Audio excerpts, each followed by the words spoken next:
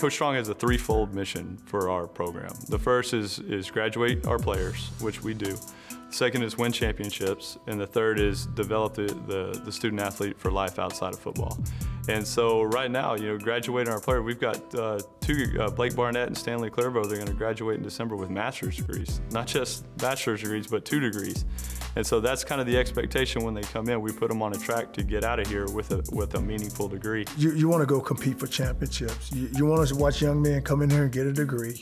And they can do that because academics are so important. We stress it within our program, but when we talk about just football-wise is that we haven't won a championship here. And we need to go compete for a championship, and we need to go play well.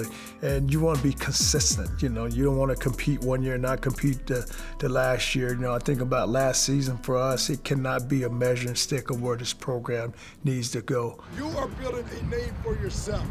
Now, at the end of the day, what are they going to say about it? What are you going to say about yourself? I think the future is bright, and you can see that in our recruiting.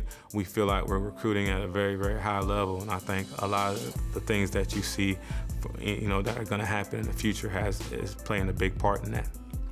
Still such a young program. I think this is year, 22, 23, if I'm not mistaken. I mean, that's like a baby.